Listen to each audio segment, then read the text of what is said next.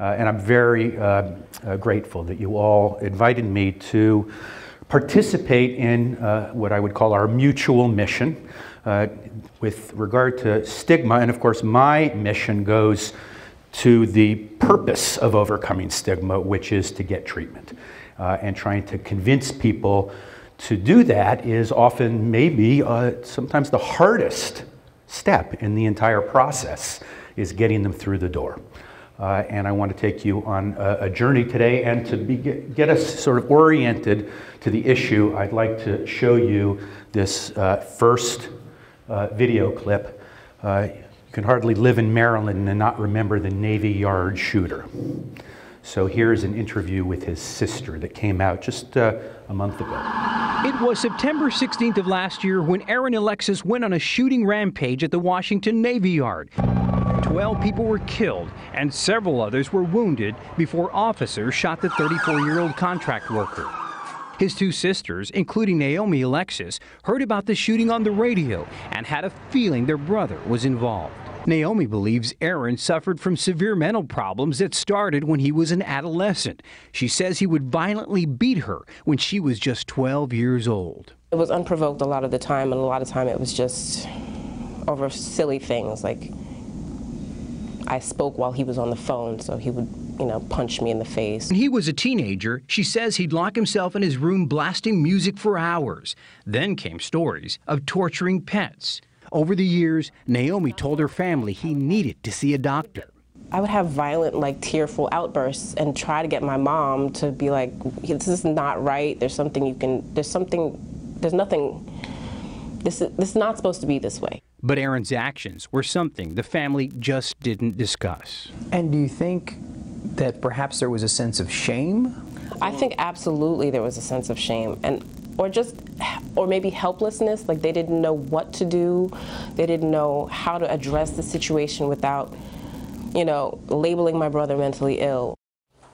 Naomi is telling her story, hoping families who have similar problems will call the National Alliance on Mental Illness to get help for their loved ones. She's also hoping to write a book about her experience, hoping her family's story will help others. So we didn't know what to do without labeling our brother mentally ill, which is, of course, is exactly what he was. And as if the label itself, which could actually help, in the end, was an obstruction.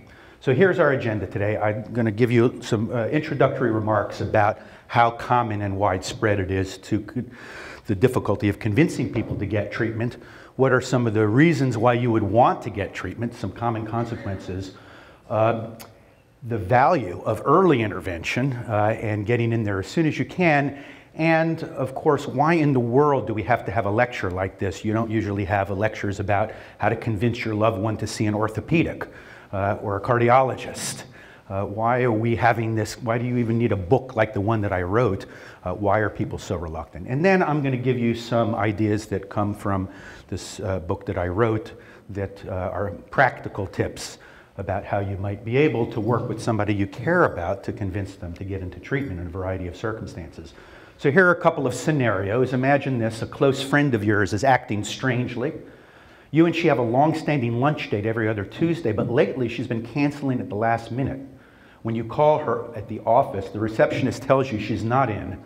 You ran into her husband at the grocery store and he told you that she hasn't been sleeping well, she's been missing days at work. You don't know whether she's lost interest in your friendship, whether she's having some kind of an affair or what, or whether she's having emotional problems and needs help. Do you talk to her? Do you approach her? Do you just let it go? And if you do talk to her, what do you say? Another scenario: your brother called and suggested you keep your living room curtains closed because they might be watching. Who's watching, you ask him? The people in red cars. I saw 3 of them on my way home today. They all had license plates beginning with the number 3. I think they're watching people who have 3 kids like you. This conversation only adds to the worries you've had about him, like noticing that he isn't changing clothes very much and it seems to be a long time since he took a shower. At the last family dinner with your parents, he came late, seemed very uncomfortable, and left abruptly. He is definitely not himself, at least the self that you used to know. Do you approach this? If so, how? All right, so we all know the statistic from the Centers for Disease Control. I'm on the board of directors of the Maryland Foundation for Psychiatry. We put up these signs at bus stops and subway stops all over Baltimore. It says 1 in 4 friends suffer from it. Mental illness is more normal than you think.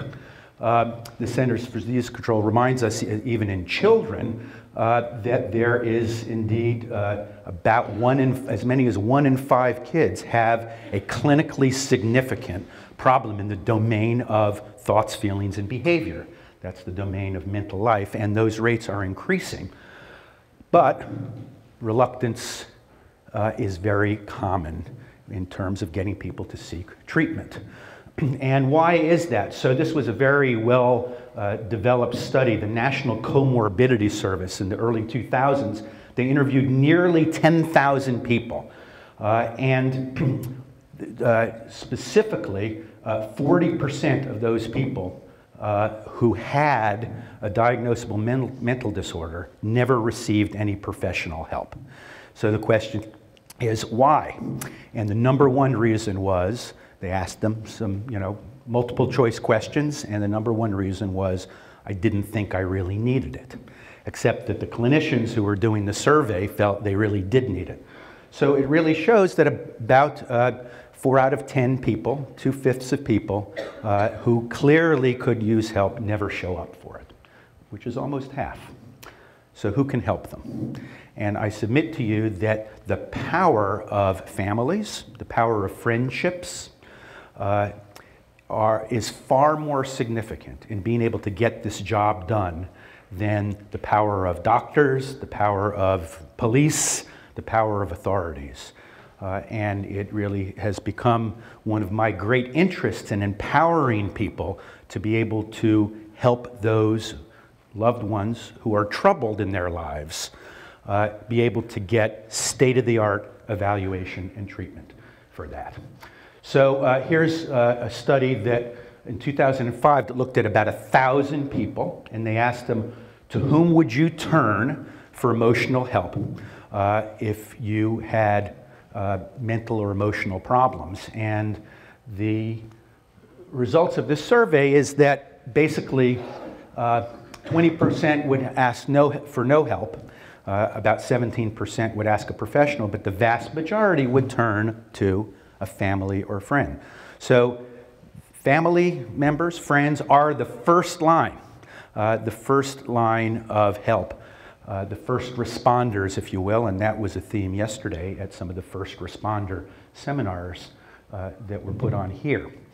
So this trope about the reluctance to seek help is very widespread, and one of the other things that I do in my career is I consult to Hollywood and I consult to TV and have done a lot of work with trying to get the depictions both of mental illness and those who treat them to be more accurate in television and the movies. So I pay a lot of attention to these things, and movies as a reflection of society certainly illustrate this phenomenon that people are reluctant to seek help. I want to give you a couple of examples. The first, how many people saw this old movie, Ordinary People? It's from years ago. So here's a script. Beth, Dr. Berger, the psychiatrist. I think we could all go and see him together. What does he know about me? About this family? I've never even met him. Exactly, that's the point. Wouldn't it be easier if we all talked about it in the open? About what? What are we going to talk about? I don't want to see any doctor or counselors. I am me. This is my family, and if we have problems, then we will solve those problems in the privacy of our own home, not by running to some kind of specialist every time something goes wrong. I think many people can identify with that. By the way, that was read by my son, who is just about to go off to study acting in college next year. Breaking Bad. How many people saw this series? This is probably the #1 most watched show in the history of television. So the fellow on the left has been through some horrendous traumas. These are 2 police officers. And he's seen people killed and his friends killed. And he is clearly, it does not take an MD or PhD to see that he's spiraling into the rabbit hole of post-traumatic stress disorder. So his partner tries to approach him to see if he can convince him to maybe get some help. If you're not sufficiently stimulated by this investigation, do us both a favor and ask for transfer. What is up with you lately? Starting bar fights? Turning down El Paso? And now this bullshit? Do you need to talk to someone or what? Talk to someone. Talk to who? I'm not trying to step on your toes, bro, okay? Just worried about you. That's all. Appreciate that, bro. Now take your hand off my shoulder.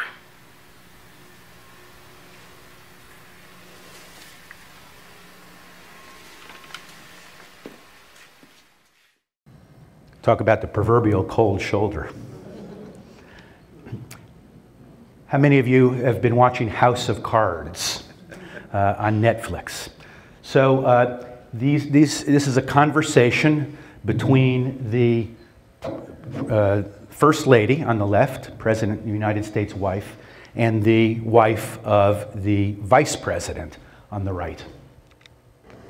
I'm not sure if Garrett will get involved publicly. Well, can you talk to him?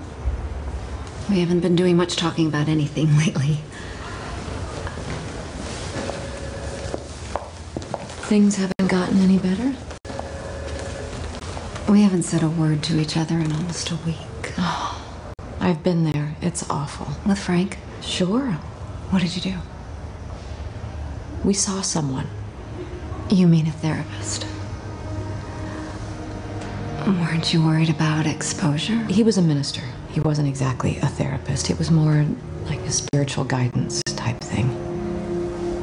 The only difference was he had a degree. I could put you in touch. It's too risky. Somehow, maybe a little more acceptable if you see a spiritual counselor who has a degree. And of course, pastoral counseling is a very legitimate entree into mental health. But even then, they're fudging a little bit. All right, so if somebody is reluctant, why should you help? Why is it important and vital to persist? Well, I think maybe many people in this room really know a lot about this, but it never hurts to review and to maybe even put some more concrete facts and figures in. What are the consequences of untreated mental disorders? So Sigmund Freud, he was good for a few things, said something that I think most mental health professionals still abide by, which is the definition of mental health. He said the ability to love and work is what it means to be healthy. In other words, he was very interested, as are we today, in functioning. And as a matter of fact, if you look in the diagnostic manual, the so-called DSM of all the psychiatric disorders, whatever the various criteria are for the different disorders, one always includes, and these symptoms interfere with the ability to work or go to school or to function in family responsibilities. So functional impairment is very important. So the common consequences are in the domain of love and work. In the domain of love, we see the erosion of relationships and families and tremendous stresses, breakups, divorces, parental alienation. I mean, this is just a short list of the things that I've seen in my almost 30-year career in psychiatry in terms of the ravages of untreated mental illness.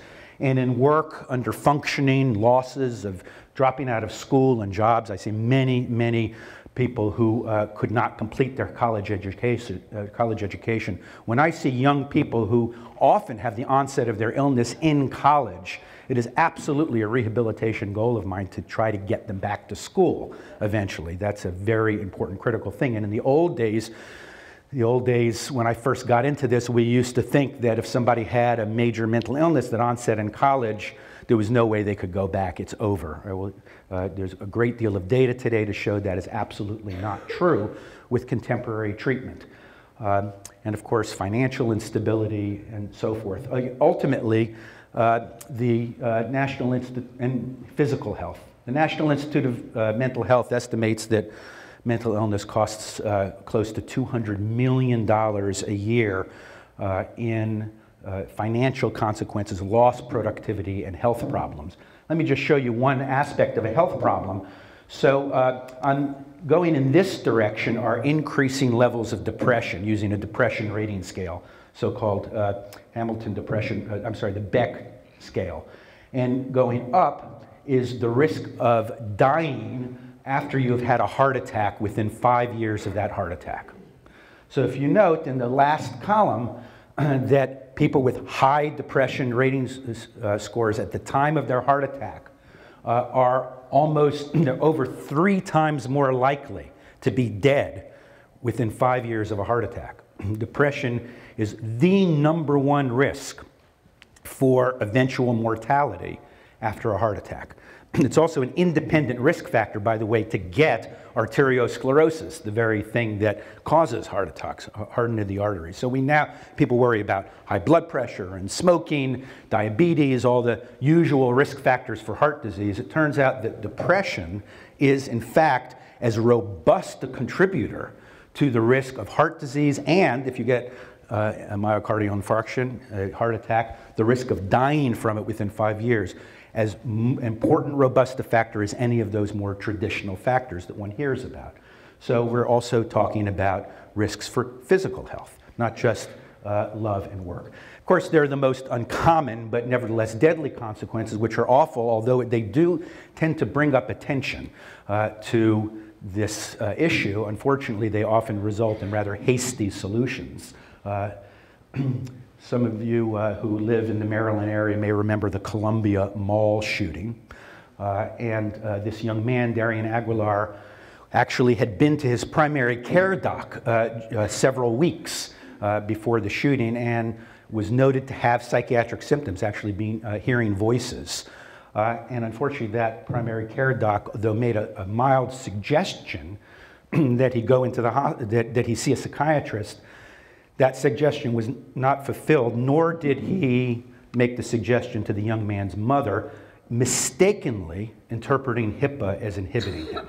If you're interested in that, I'll be glad to talk more about that this afternoon. For those of you who come to my Ask the Doctor, turns out that the ability to have communication between doctors and family members is much easier than many misinterpretations of HIPAA. In fact, HIPAA in many ways makes it easier than it used to be. It's a different topic. We can talk about that this afternoon. So we all know that the majority of violence in this world, in this country, is not committed by individuals who have a mental illness. But those who do commit acts of significant violence are almost entirely untreated. So it's a phenomenon that is associated with lack of treatment. And when they are violent, they tend to be violent towards family members. Here's a particularly heinous example, the Strack family in Utah, in which 2 mentally ill parents ended up murdering all of their children. These are, of course, the most extreme examples. But it turns out that when there's family-on-family murder, those situations, almost 70% of the time, those situations involve mental illness. And you can see who the victim is and who the untreated mentally ill person is. And this category of a mentally ill parent killing a child, or the Stracks, the mentally ill child killing the parent, of course, is Nancy Lanza of Adam Lanza, and the Sandy Hook shootings. So this is one of our sponsors today, the Jesse Klump Memorial Fund and Foundation. Very grateful to them for facilitating this. Met some of the folks involved with them and all the allied agencies last night at dinner. Had a wonderful gathering last night. So this slide is to remind me it's now time to talk about a more common dreaded outcome of untreated mental illness, and that is suicide. And everybody's always worried about homicide, and what's the homicide rate, and what's the murder. This shows you every state in the Union, including Puerto Rico, and I don't know if you can see it in the back of the room, the homicide rates are in red, and the suicide rates are in blue. And in every state, with the exception of DC, Louisiana, and Puerto Rico, the suicide rates greatly outweigh the homicide rates at somewhere between 3 and 10 times. So the problem in this country is not, even take mental illness out of the equation. Just talking about human beings who die unnecessarily at the hands of other human beings. dying by your own hand is a far bigger public health problem in this country than dying by the hand of someone else. Suicidal thinking is very common. About 4% of the population has serious thoughts of suicide one time in their life. About 1% make suicide plans at a certain point. If you look at the youth, 18 to 25, 7% have serious thoughts of suicide, and 2% make an attempt. So, you know, we're not talking about, everybody is so interested in things like ALS, for example. And there's a whole thing going on the internet, ALS, and of course the Stephen Hawking movie has gotten everybody interested in ALS. These rates are 100 to 500 times as common as ALS. 15% of those plans will actually morph into attempts if untreated. Top causes of death in the United States, suicide is the #4 cause of death. For every person who has cancer, every 6 people who have cancer and dies from it, 1 person dies from suicide. Rate of death from suicide is higher than diabetes. It's higher than stroke. These everyday things that everybody, oh, my blood pressure, I don't want to have a stroke, need to take my blood pressure medication. Your risk of dying from a stroke is less. It's about 3/4 the risk of dying from suicide. A few words about guns, because these tend to get mental illness into the news. Don't worry about all this detail. These are a conglomeration of studies which together, bottom line, show that if there's a firearm in a home, the chance of homicide occurring in that home is about twice as common as homes that don't have a gun. The chance of suicide in that home is over 3 times. So the real story of guns in our society, the big story of guns is suicide. The smaller story of guns is homicide. If you look at suicides by methods, about 55% of suicides are by firearms, but they are far and away the most successful method. 80% success. Everybody's thinking about overdosing. Well, actually, only about 17% of people overdose, and of those people who do, only 2% are successful. It's a very unsuccessful method. So, here's something, if you remember one thing from today, one thing I want you to remember: 2 out of 3 people who die at the business end of a gun in this country, it's their own finger on the trigger. 2 out of 3 people who die by gunshot, they shot themselves deliberately. Accidental gunshot deaths are actually very rare. That's really a staggering statistic. So in my mind, certainly as a psychiatrist, we all have our own points of departure. That's the real story about guns that we need to be focusing on as a society. All right, so we want to make early interventions. We want to be able to head off some of these dire consequences. My cousin is a dermatologist. He sent me this. I'm going to show it to you, but I'm going to show it to you very briefly because my wife is here and my wife hates to see this slide. But this is a lesion on the thumb of a patient of his, and it's 1 centimeter. He saw the patient in his office, and he said, "You really need to come in next week, and I'm going to biopsy it." Patient didn't return for 2.5 years.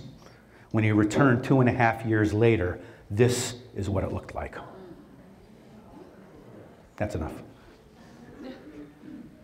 But just as grotesque and heinous is these cute kids, these wonderful adolescents, look who they grew up to be. You see the analogy. So we have come to recognize a phenomenon in mental illness called kindling. And it comes from the word that we use for fires. When a fire begins, it's a lot easier to put out when it just starts, you know, before the drapes catch on fire, before the wallpaper catches on fire. That's called kindling. We know that some of the major mental illnesses, in particular schizophrenia, schizoaffective disorder, unipolar depression, bipolar depression, and obsessive compulsive disorder, early intervention can change the whole course of the lifetime of the disease. Because what happens if you don't treat this disorder, here, this is an example for bipolar disorder, the more it goes untreated, with the relapses that you get with that disorder, it becomes quicker and quicker, shorter intervals between relapses. Each relapse becomes increasingly severe over time and therefore more resistant to medication. It's the people who come in, which by the way, the average time for the diagnosis from the onset of symptoms to actually getting treatment for bipolar disorder is 6.5 years, not 6.5 months, 6.5 years. Because the vast majority of people who have bipolar disorder aren't severe enough to be hospitalized and voluntarily hospitalized. And those are the people at 6.5 years, they're all kindled up. Those are the people who are getting the multiple complex medication cocktails because simple lithium prescription is just not enough at that stage of kindling.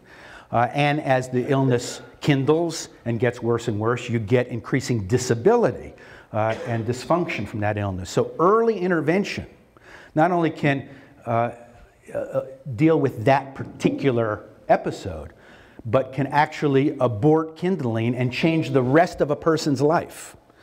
That's why it's so important for you, all of us, to get those people we care about into treatment as soon as possible. So, why is it so hard? Why are people reluctant? Well, our topic today, which you'll hear far more from other people, of course, is stigma.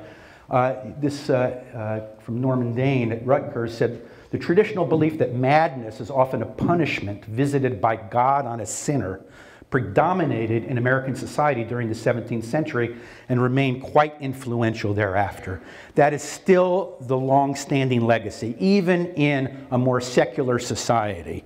The residuum, the long shadow of, remember, this was a country founded religiously and in Puritan ideals, that there's something that is morally wrong or weak is still an embedded idea. I would like to tell you that we've made a huge amount of progress in stigma. So here is a survey between 1996 and 2008. They asked the question of those 2 years. Do you think that mental illness is just caused by bad character? No progress in 10 years. Do you think it was caused by the way someone's raised, bad parenting? No progress in 10 years. Would you be willing to be a neighbor of somebody who had mental illness? No progress in 10 years. Would you be willing to be a friend to somebody who had mental illness? No progress. Would you be willing to marry into the family or have your kid marry into a family where there is a significant history of mental illness? No progress. The only areas in which there have been progress is the general understanding that these things may have something to do with a chemical imbalance or may be related to genetics. Those are 2 areas where we have made progress. So, you know, these things are evolutionary, not revolutionary, but it's going at a glacial pace, ladies and gentlemen. Here's one of the earliest anti-stigma voices, Abraham Lincoln, who famously said, a tendency to melancholy is a misfortune, not a fault. He, of course, had melancholy, which we would call now recurrent unipolar depression. Somehow he was able to function well enough to be President of the United States. The Nike myth, the just do it myth, or the just say no slogan of Betty Ford. We live in a culture that very much believes in the power of self-determination, the individual will, the power of will to overcome, and the idea that you can just will yourself forward is a very deeply embedded idea. By the way, it's one of the ideas which any of you who have been involved with the 12-step world has really done a tremendous job confronting. Those of you who know the 12 steps, remember the first step, which I think is the magic step, frankly. That's, all the rest is footnotes. The first step came to admit we were powerless and our lives became unmanageable because of whatever it is we're here talking about. Powerlessness, that I threw my will at this. I did everything. I squeezed that sponge of my will as hard as I possibly could, and I still couldn't overcome the problem. So there's got to be more than just will. And the program goes on, you know, higher power, whether it's a spiritual idea or the power of being here in this group, or the power of medication and treatment, all sorts of powers that go beyond the will, because there's certainly things in this life that trump will, and that's spooky. That's spooky, especially in Western culture, especially in American culture. It's one of the very important reasons. I'm not showing you a comprehensive list, just I think some of the most important ones, why people are not showing up for treatment and why we need to have discussions like this. Many of you may have personal family experience with this one. Anosognosia. Some illnesses, after all, it is the brain that we use to self-reflect and to observe ourselves. So, perhaps it's no surprise that if there are illnesses that affect the functioning of the brain, that something that might occur occasionally is the inability to see that one is ill.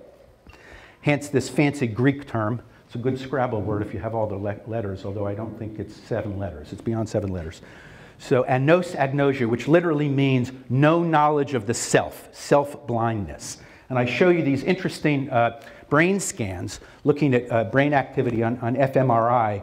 And on the left is somebody who has anosognosia, a person with schizophrenia who does not think that they're ill at all, does not think there's anything that has to do with mental illness that is related to the fact that they hear a voice coming out of that chandelier telling them that they're being watched by the government.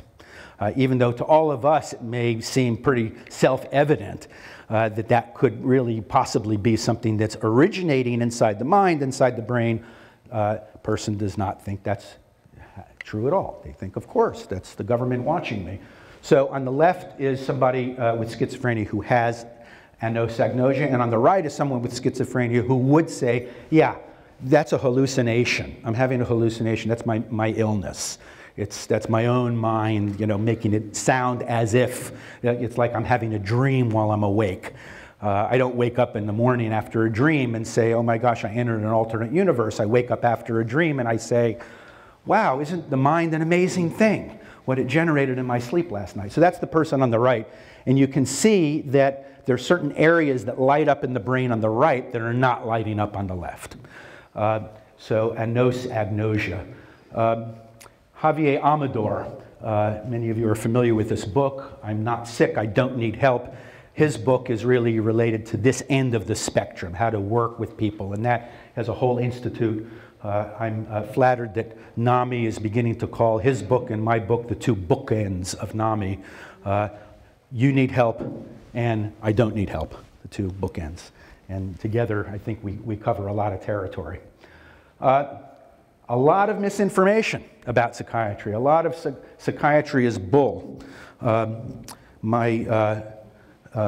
my first marriage, my father-in-law, when he met me and found out I was a psychiatrist, said, oh man, anybody who needs to see a psychiatrist needs to see a psychiatrist. It's probably why I'm not married anymore to her. Moved on. A lot of misinformation. This is from a website by this guy, John Rappaport, who claims, anyway, that he was on the short list for the Nobel Prize. I don't know what for. Don't let your child see a psychiatrist ever, ever. By the way, this book came out this week, and I'm devouring it. This is by the chairman of psychiatry at Columbia University, who was just the immediate past president of the American Psychiatric Association, Shrinks the Untold Story of Psychiatry. A fascinating exploration as to how in the world psychiatry came about with having this kind of reputation, that indeed there have been many dead ends and weird things in the history of psychiatry. So to some extent, it's understandable where these things come from. But in the midst of all that, there's been a golden thread of science, evidence-based, and the evolution of a real state-of-the-art specialty amidst all of that noise. It's a wonderful book, correcting this information. The Woody Allen syndrome. Woody Allen, who seems to have been in treatment since he was born and continues to be. We live in a culture which I call the culture of the Maalox moment. Some of you may be old enough to remember the old Maalox commercials. Right? You have heartburn, you take Maalox. You're better in a Maalox moment, 15 seconds. Short attention span culture. We expect things to be done quickly, and there's certain stereotypes out there that things cannot be helped quickly and things can't be helped at all, and people just go around and around and around in circles in treatment. Woody Allen is certainly the iconic representation of that. Difficulty getting an appointment. It's another reason.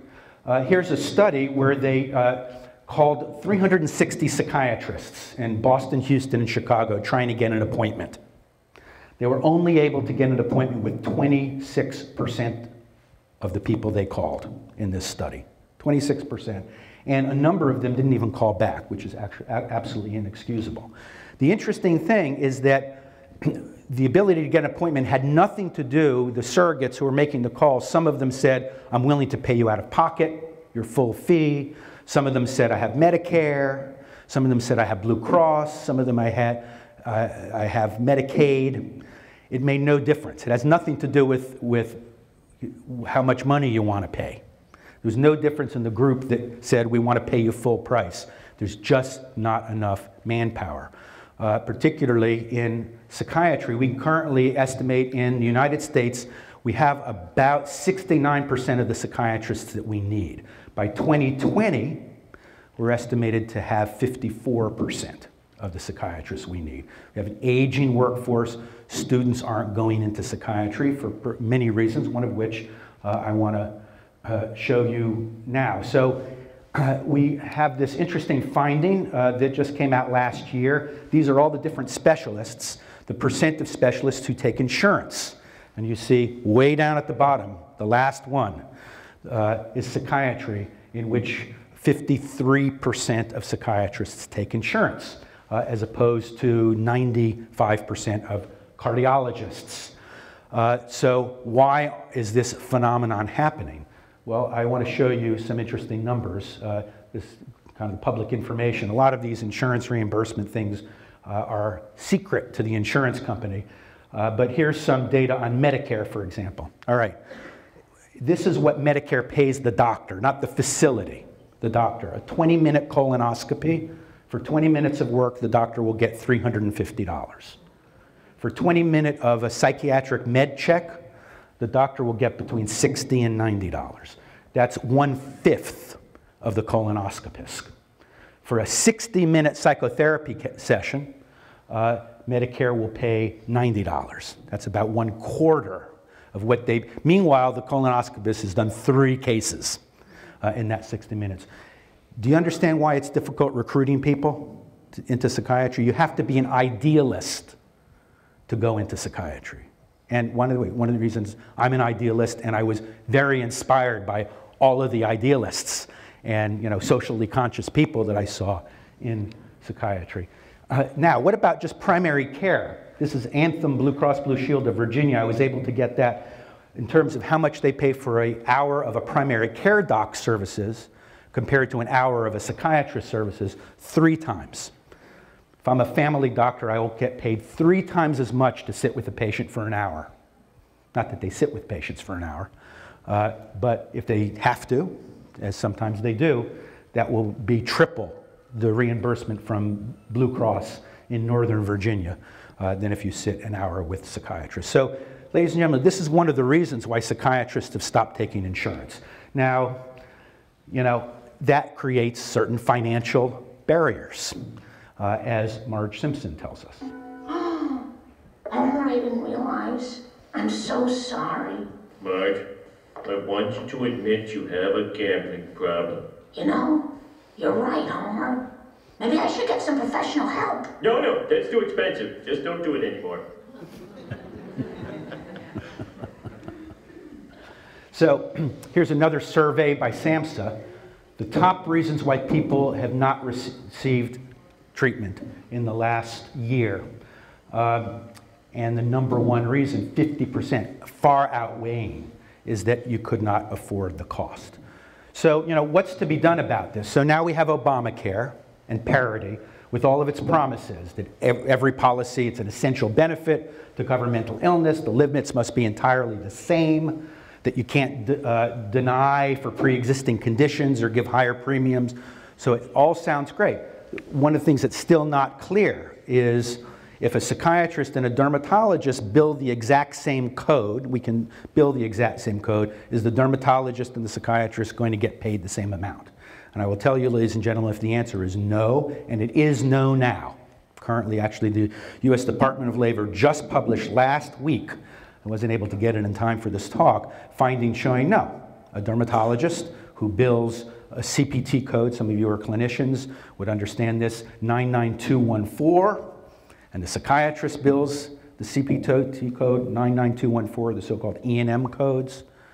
The dermatologist gets paid 70% more than the psychiatrist, exact same code. So how parity is going to end up playing out and fleshed out remains to be seen. But I just want you all to hear about this particular issue that's a block to treatment from the point of view of a psychiatrist. These are real concerns. All right, so you all remember Frazier. So I was Frazier. I still am sometimes. Throughout the 90s, I had a radio show that went coast to coast called Komrad on Call. And then I did an NPR show for some years called Sunday Rounds. And now I'm a regular guest. For those of you who live in the Maryland, Delaware area, you may hear the Dan Roderick Show on WYPR. And Dan and I do a periodic hour together on his show that we call Midday on the Mind. So in doing all this radio work, the most popular hour was not when I interviewed other experts, but when I had open phones. And this is the most common question I would get on open phones. My relative, my brother, my sister, my husband, my grandmother, my teenager is having some kind of emotional problem, and it's beyond my ability to help. How can I convince him or her to see a doctor like you, a professional, to get professional help? So I began brainstorming that several hundred times on the air with people, and ultimately developed a line of specialty in my own practice in people coming to consult me to brainstorm about how to do that. And after 15 years of doing that, I put everything I learned in doing that into this book. So Rosalind Carter, former First Lady, has devoted her career. She wrote the forward to the book, and she's done, she is in the tradition of Lincoln. A modern voice against stigma. She's written a number of books on the issue of mental illness, mental health access, advocacy. This is her life's work.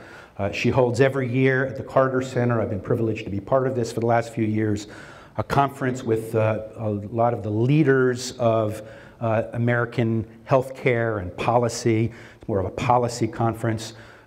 Looking at the issue of stigma, mental health access. Each year is kind of a different special topic in that domain down at the Carter Center. And the book has a variety of chapters, a number of background chapters, and then some chapters that are very practical. And I'm going to give you some samples from some of these ideas now. How to choose the right time and place, how to make your first approach, working with allies, and the heart and soul of the book, which is moving from persuasion to coercion, something which I make no bones about using that word. We're going to talk about that in a minute. How to play hardball, which is all about some tips and experiences and some ways to maximize the value of using the involuntary treatment system, when to use it, how to get the best possible outcome, and how to continue your support when you actually get that evaluation. The entire goal of this book is one and only one thing: to get a proper state-of-the-art evaluation. When you've got that evaluation done, this book has done its job. Its work is done. Then when you find out what's going on, then you get somebody else's book, how to help someone with depression, how to help someone with alcoholism, how to help someone with schizophrenia. E. Fuller Torrey has written a couple of good ones in that regard. So the goal is getting them through the door for an evaluation. You know, yesterday there was a seminar here that we did about safe talk and mental health first aid. These are like CPR. These are first response things. But the purpose of a first response is to get somebody to state-of-the-art 21st century treatment, right? CPR, your work is not done. CPR is getting them alive, keeping them alive till the ambulance comes and actually gets them to the hospital, okay? So we want to, what I'm taking from is building on yesterday's work, I now want to take you further to get into a place where you can answer the question, what is going on here? Many people think the word diagnosis is a dirty word, a label. The fact of the matter, all the way back with Hippocrates, the father of medicine, over 2,000 years ago, said diagnosis is half the cure. Why? Because diagnosis answers the question, what to do about it. Diagnosis leads to two very important things.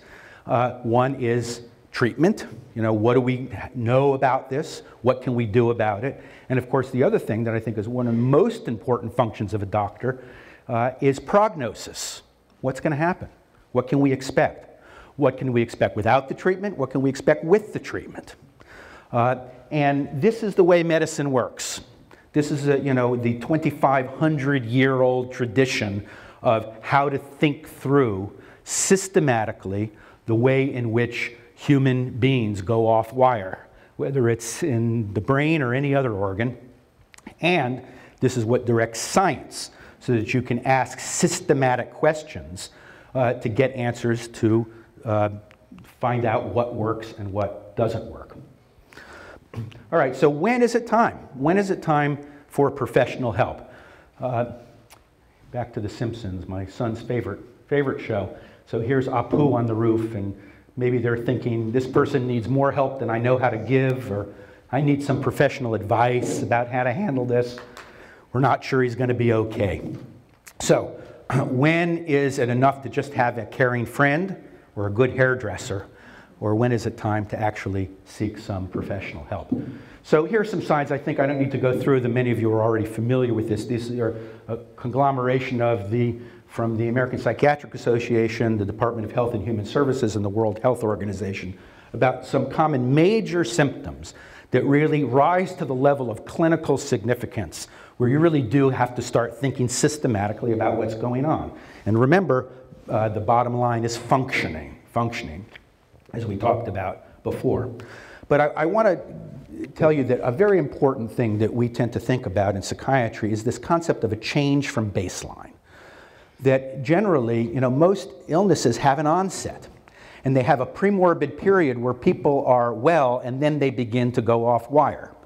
So identifying when a person is not themselves, is not the way they've been for a long time, is a particularly important concept to be keeping in mind about when we're maybe dealing with a situation that is a health problem, a mental health problem. Here's a particularly unfortunate example. Some of you may remember this back in 2007. The famous astronaut, Lisa Nowak, she was a naval officer and one of the first women astronauts, incredibly high-powered. And she fell off the baseline. She began to develop a number of signs and symptoms that ultimately resulted in her taking a 3-day drive with no sleep, with knives and poison and duct tape and no showering to go and kidnap a jilted lover that she had. And she was arrested and she pled insanity appropriately in my estimation, and was actually found not guilty by reason of insanity. Big change from baseline. From the left, when she's in the astronaut program, to the right, her picture on the day she was arrested. This is not a well woman. This is a change from baseline. All right, let's get started with some practical things that I'd like to share with you. First, I'd like to talk a little bit about when you want to talk with somebody about convincing them to get an evaluation, you've got to pick the right time and the right place.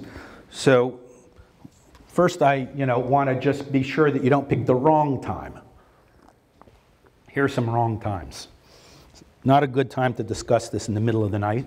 It's not a good time to discuss this when people are not at their best, to not come at them from a side swipe when defenses are down, when they're intoxicated, when they're at family events, when everybody's trying to look good and compete in their images.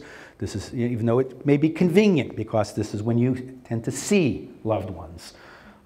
Certainly not in the midst of an argument, when you may especially be likely to yell epithets like "you're sick," "you're crazy," definitely words you don't want to use. We'll see in a moment. And I think these are face-to-face conversations, despite the glories of new technology for communication, not email, text, certainly Facebook, where all the friends can read about it, or even written mail. These are conversations for face-to-face. So I think that these conversations benefit from preparing the way to be able to say there's something very important that I really would like to talk about you, and I want to talk about that because I love you, because love is a very important medically active ingredient in these conversations, an ingredient that you all can deploy that a doctor really can't deploy, at least not explicitly, with patients. And to say, look, tomorrow night, I'd like to be able to have an important conversation with you. Contrary to popular belief, there's a lot of evidence that that expectation set does not cause people to run away and get more panicked. It actually causes them to become more oriented. It makes the matter what we call salient, extremely relevant. They actually become much more attentive. So, and to be able to say, and you can also disabuse them. I'm not going to talk about anything scary that, you're not in any trouble. I'm going to talk about something that's very serious, but it's something that I want to talk to you about because I want to be able to help you and love you better. Finding a place that's emotionally neutral is very important. I probably wouldn't take an adult sibling back into the childhood bedroom at your parents' house. I think that's too emotionally evocative. If it's unsafe, you definitely want to maybe have this conversation in a cafe somewhere where you can speak in low voices, but if you feel that the reaction is going to be a dangerous one, probably not in private. So we want the picture on the left, not the picture on the right.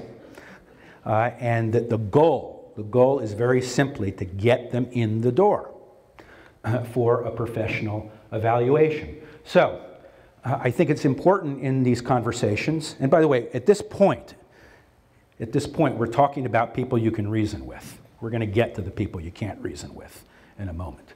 But you can see that somebody who is still possessed of reason, possessed of the ability to understand and reflect, might be able to participate in some of these kinds of approaches. It's important to acknowledge that this is uncomfortable. This is not, I really understand that what we're talking about here isn't easy. And it's not easy for you, it's not easy for me, but it is important. Again, this is about the relationship. These conversations are in the context of a relationship. You're not, a judge who's appearing in court, stranger. This is a relationship. So, and the point is, in doing this, is to be able to make it clear, I'm wanting to approach you about this matter because our relationship is important to me. And I want to be able to approach this in a way that doesn't endanger our relationship. That is really important to me. So you're not rejecting them by that, in giving that message. And we talked about deploying the theme of love and concern up front. Talking a lot about your own feelings. I'm worried about you. I'm scared. It's really, really unnerving for the kids and me when you stand at the sink for 3 hours drying the dishes. That's really, really difficult for us. I can't sleep at night because I'm up so worried about your drinking. I am starting to get myself very depressed over the fact that you keep missing days at work, and I worry about our financial future. So talking about your own feelings is an important point of departure. And if you noticed in what I just said, specific identification of very specific symptoms, right? Not, you seem to be off. You know, you're not yourself. No, no. You're standing at the sink washing dishes for 3 hours. You haven't been to work in the last 3 days. You seem to be really scared and you've got all the windows covered so that, you know, it looks like you're really scared about the outside world. Specific symptoms. And on that, and to be prepared that you are possibly going to have a reaction. This is what scares a lot of people off. It's the anticipation of this that scares you off. You have to go in and be prepared to tolerate some friction. And you have to be prepared for that friction to not scare you away permanently. The biggest mistake when I see, you know, when families come to consult me about, you know, the family member, and I say, well, what have you tried? Well, you know, we tried. Well, you know, we tried once and he blew up and that was the end of it. That was the last conversation we had about it. So there are many different approaches. I go over a number of them in the book. I'll mention a few today, but to go back and revisit the issue, to stay on theme, to be relentless, not in an overwhelming way, but to be persistent in these efforts. And that means you have to be prepared to tolerate things. And that may be one of the reasons why you may want to go and consult somebody like me yourself, because what I do in a lot of these consultations, they're often not a one-time thing. Sometimes they, you know, we'll be meeting for months and I'll be doing a lot of hand-holding to try to help the helper to bear and tolerate the reactions that are going on without losing his or her nerve. So that's very important. Definitely avoid buzzwords and stigmatizing words, crazy, sick, abnormal. Do not suggest a diagnosis. The goal of this is to go to somebody who has experience thinking systematically through, could it be this, could it be this, could it be that, asking, I mean, for me to figure out what's going on with the patient, when I evaluate a patient, takes me 2.5 hours. 2.5 hours. In my opinion, that is a robust, complete psychiatric evaluation. It may involve looking at records. It may involve interviewing other family members that I tell people to bring along with them. So there's a lot of information to be gathered so that I can figure out, is it this or not that? Is it that or not this? So what we call in the biz, the differential diagnosis. All the different possibilities, what's most likely, do I need to get some tests in order to narrow things down? That's a very complex process. So don't be telling your loved one, I think you're an alcoholic. I think you have schizophrenia. I think you're bipolar. By the way, the most misused word in our society. Every little mood swing these days is bipolar. Boy, bipolar has gotten way out of hand. We can talk about that this afternoon if you'd like. It's a whole other lecture. Here's a tip. Here's a particular method that has worked on a number of times. Here's a secret tool of mine, and that is ask for an evaluation as a gift. Our anniversary is coming up. It's something I want from you that's more precious than anything you can buy in the store. I would like for you to come with me to have an evaluation for your sleeplessness and the way that you're drinking and so forth. So asking for a gift. And if you're in treatment, share your own experience. I was reluctant at first. Boy, did I put up a resistance of fight. But I came through and I've gotten treatment and it's made a huge difference in my life. You know, it's a great apple. I want you to have a bite of it too.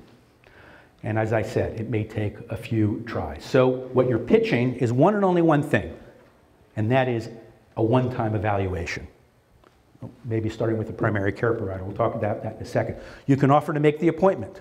I'll make the appointment with you. I'll go with you. You can even offer, okay, let's get money off the table. I'll pay for it. I will pay for it if you can. That is often a very significant barrier-reducing maneuver. I've seen that work a number of times. And ask if you could go along, even if it's just to sit in the waiting room, to be a support, to be a comfort. And of course, you know, if you and the doctor want to ask me some questions, I'll be available. But to go, to drive, to process it, with you. All right, now sometimes these conversations just between you and another are not enough.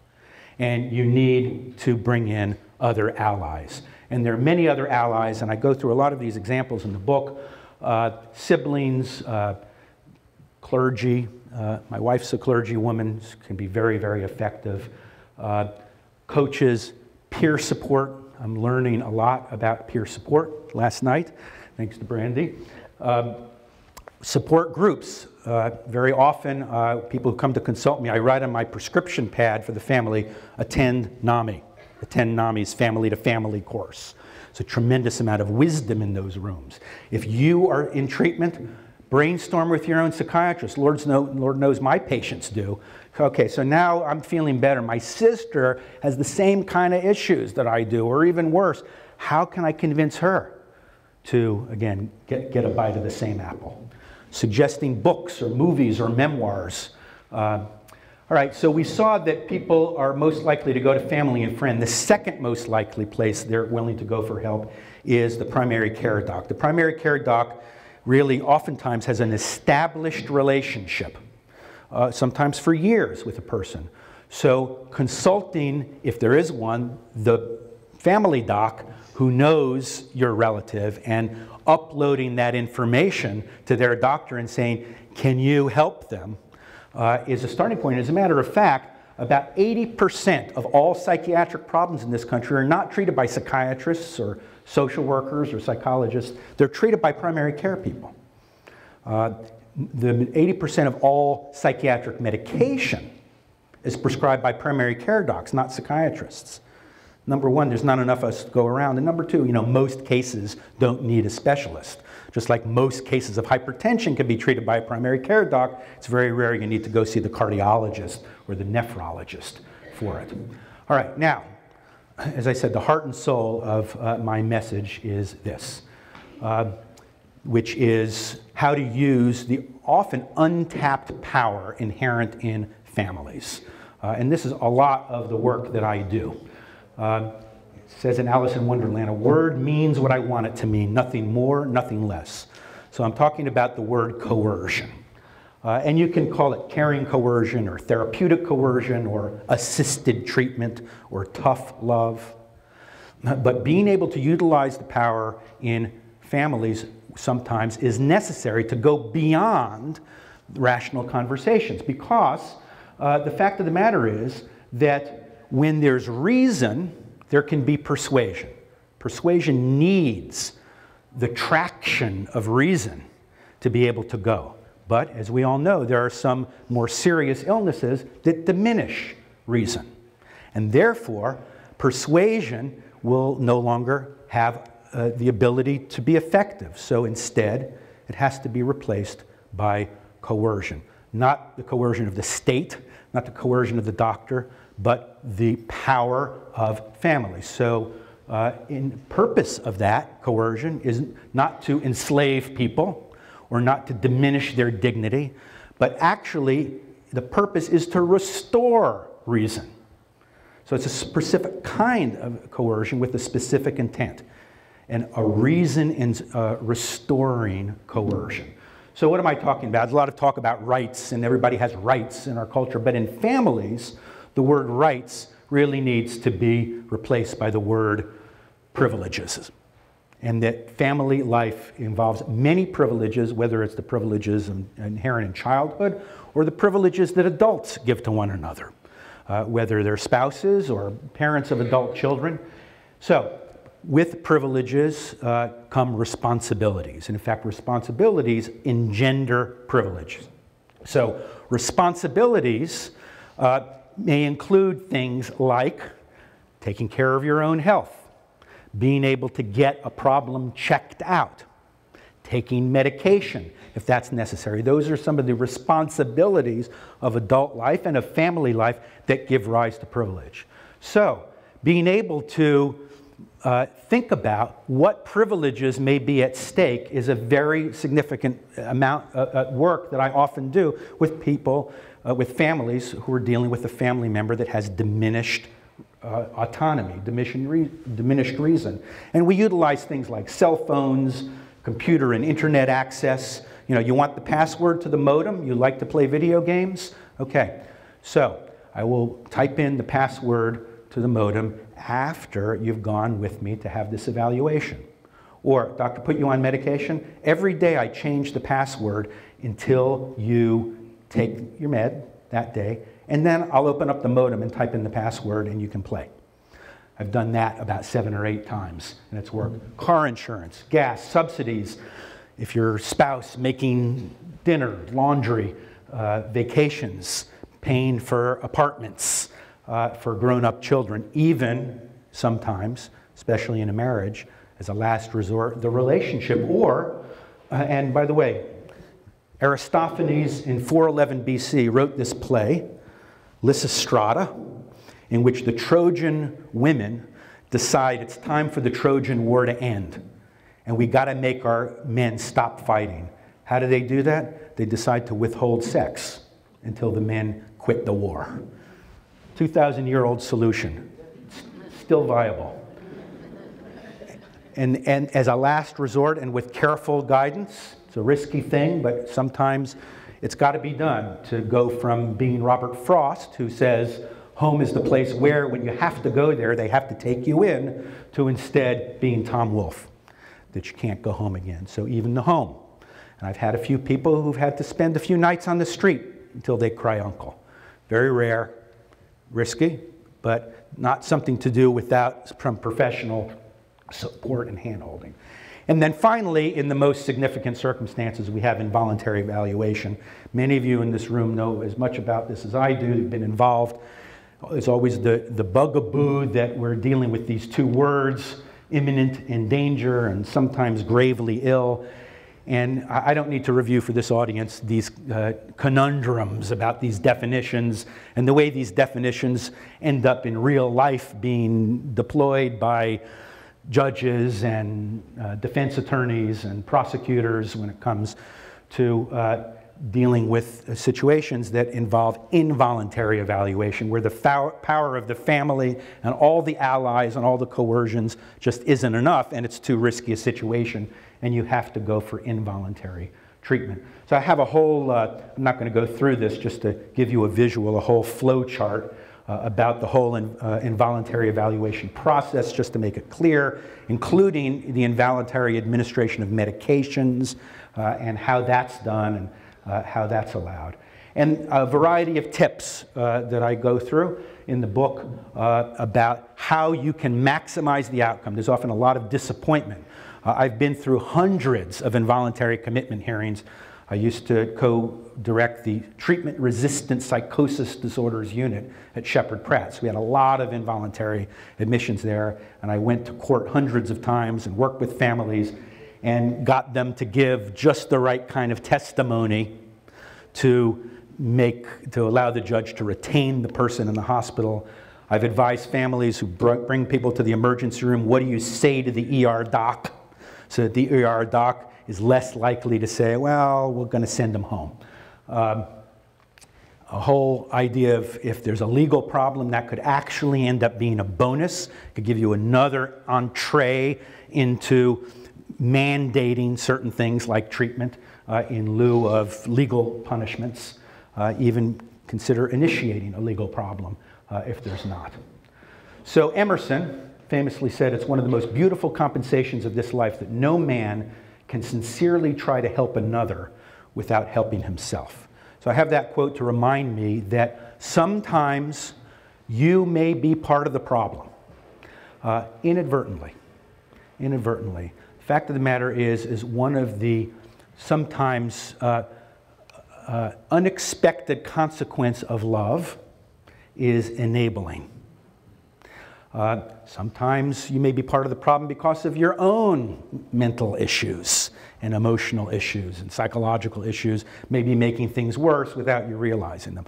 But enabling is an especially common one that really happens generally inadvertently. So how many of you are now into the new spin-off from Breaking Bad, Better Call Saul? A couple of people have seen it yet. Okay, so here, this is just last Sunday's episode, where our main character, his brother, is very severely mentally ill and finally got into the hospital, the physical hospital, and they're wanting now, finally there's an opportunity to commit him. Jimmy, in my opinion, Charles should be committed for 30 days of psychiatric observation. As a family member, you can submit a petition for him to be evaluated. There's an excellent facility in Las Cruces. He can be there tomorrow. I'm the one doing the heavy lifting here. That white gas he was talking about, who do you think brings him that? And milk and bread and toilet paper and ice and every other damn thing he needs. Is that helping or enabling? You have the power to help your brother, truly help him. Ignoring this won't make it go away.